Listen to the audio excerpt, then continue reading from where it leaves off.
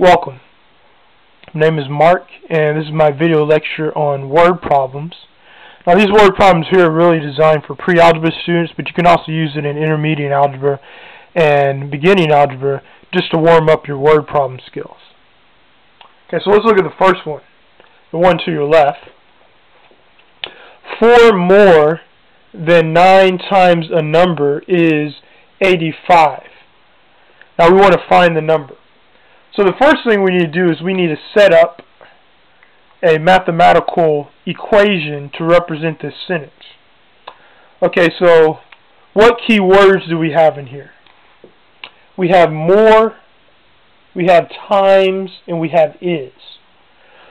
What does more generally mean in a word problem? Well, more generally means you're going to add something, so I'm going to put a little plus there.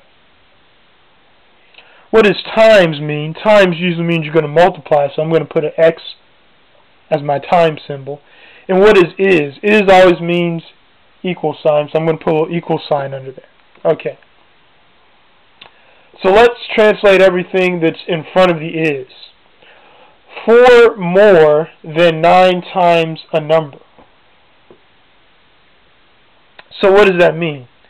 If I have more than something, that means I had to have something first, and then I had more than. Okay? So what was the something that I had first? The something that you had first was 9 times a number, and I'm going to let X represent that number. So 9X. And then you want 4 more than that, so that's plus 4. Is always tells you equal sign, and then it tells you what it's set to, 85, so 85. Now, what do we need to do to solve this? Well, when you're trying to solve for X, your goal is basically to do what? Get X by itself. So let's get X by itself. So the first thing I need to do here is what? Subtract a 4 from both sides. Okay. So 4 minus 4 is 0, so that's gone. Now what's 85 minus 4? 85 minus 4 is what? 81, okay. Now we got 9x times 81. So 9x times 81, what do I need to do to get x by itself? You always got to do what? The opposite operation. So if you have 9 times x, what's the opposite of multiplication? Division. You divide both sides by 9, what do you get? So 9x divided by 9, these 9's go away, and so you just have an x on your left-hand side.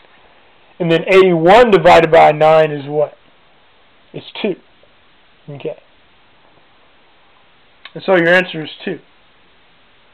Okay, let's look at the one on the right-hand side. 6 less than 3 times the number is 21.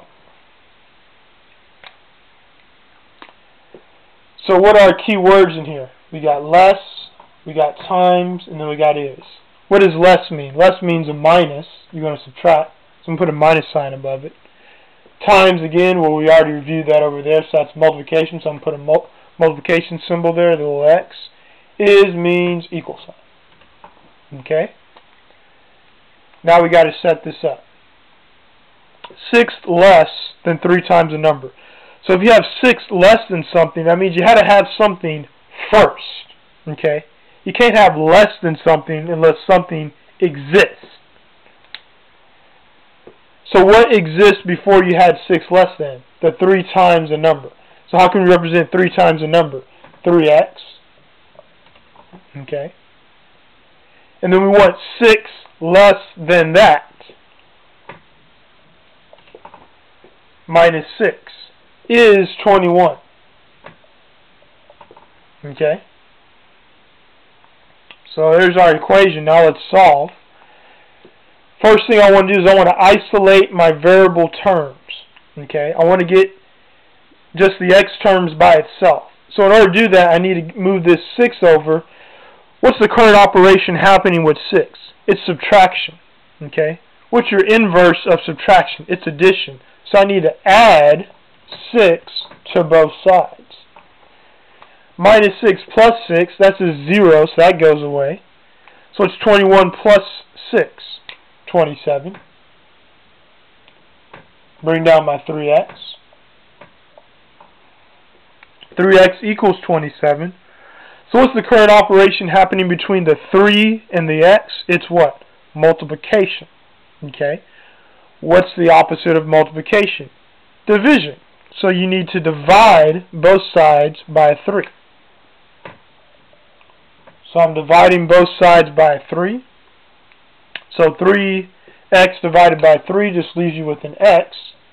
And then what's 27 divided by 3? Did I hear you say 9? Okay, good. 9.